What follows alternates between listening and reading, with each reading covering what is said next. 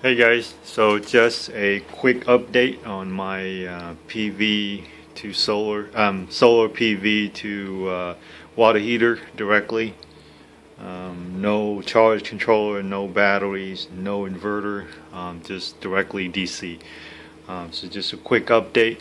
So this has been running for about a month and a half now.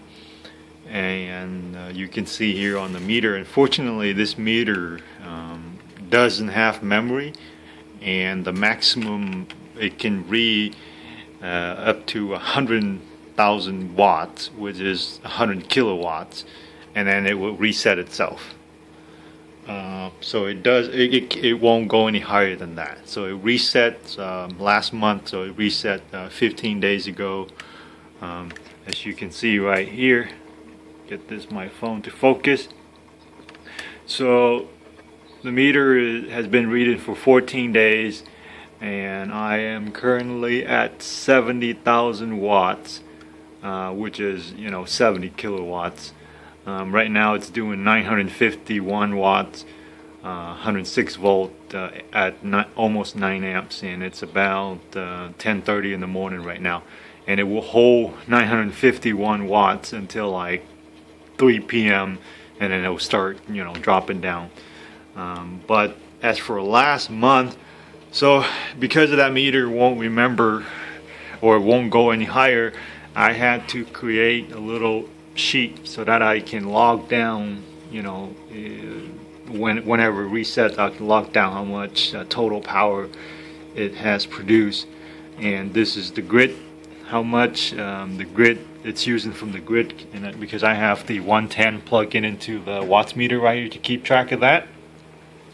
So here's basically the number last month in January, which is the coldest month for Arizona here.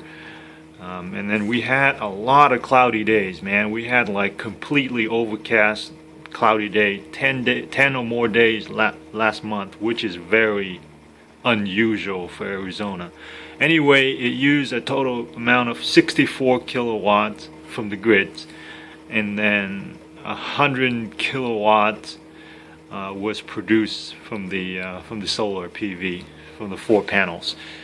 And I had the 120 volt thermostat, which is the grid, set up to at about 125 Fahrenheit. That's when it started cutting off. So for this month it has been 14 days, right? 14 days, and the PV is already making 70 kilowatts. So it's going to be a lot more than last month, because the whole month it made 100 kilowatts, but right now only 14 days and it's already doing 70 kilowatts.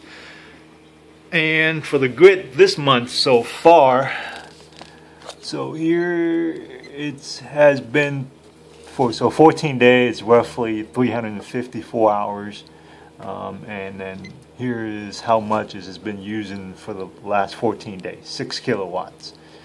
And this actually just been pulling power for the last 2 days, but it has remained for zero for like 11-12 days. And for the past 2 days we have a lot of cloudy conditions, so that's why it's been using 6 kilowatt in 14 days.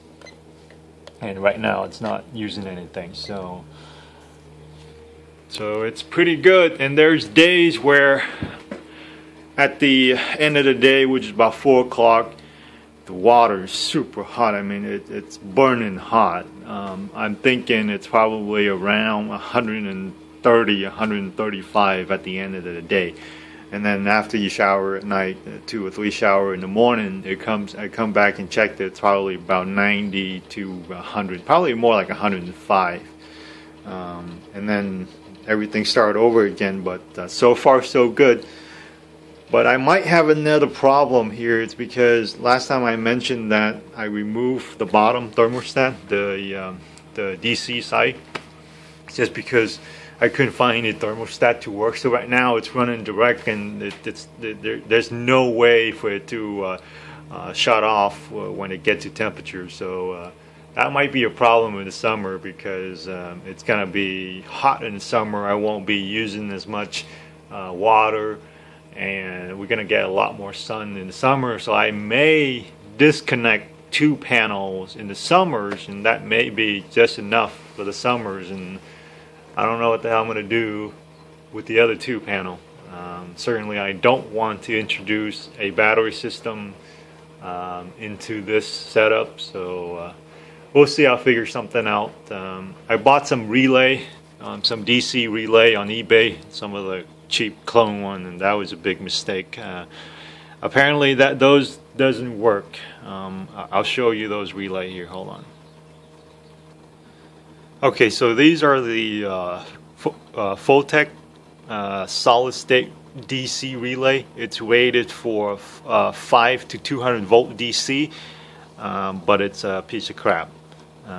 There is a lot of people saying online that there are clones, and the clones one are crap, which is probably this one. That's what it is, because it's pretty cheap. I got it for like 12 bucks, so you can't expect much.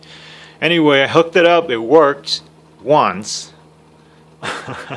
So you hooked it up and you power these 2 terminal, low voltage, and then it connect the power. But that's all it did. It connected at the power, and then when I disconnect the input power, it will still remain on. I assume that it fuses the 2 connection, and regardless if you power the inputs or not, there will still be connection between these 2. So this thing is dead. It's useless now. You know, so I don't know what to do now. I may try another relay on a better one, I suppose. That might work. But my intention was to run the wire here through this relay, and then run a 12 volt power source through the stock thermostat, because the stock thermostat will be able to run a 12 volt DC just fine. I mean, it wouldn't work on high voltage, but if it's a 12 volt power source going through the thermostat, then that power source will be hooked up to the inputs right here to power this relay. And if there's no power source going to this relay, it will disconnect the power going to the element. That's the theory, but I have to find a better high voltage solid state DC relay. But other than that, the water has been heating very hot, and I think it's working well, and it's saving quite a bit of money. So we'll see. All right, thanks for watching, guys.